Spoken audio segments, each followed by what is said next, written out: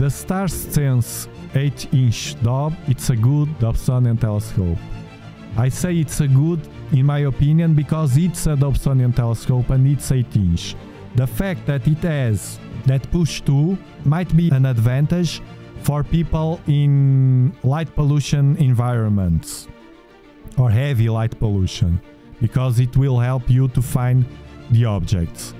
In my Bortle 5, now Bortle 5-6, even like that, with all the LEDs that I have now, I can use the Telrad and it's much easier. Remember to, with a push-to, will not track the sky.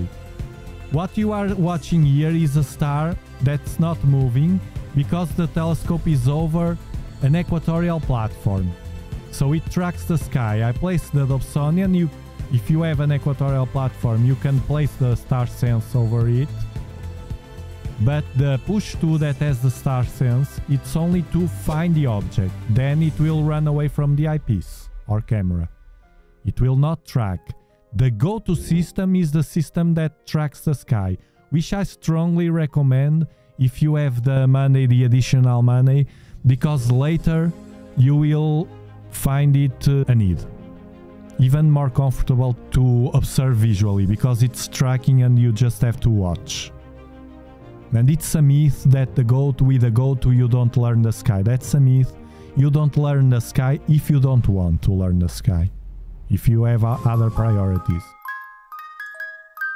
If you want to learn the sky, you learn the sky even without a telescope. It's how I learn the sky. Even without a telescope.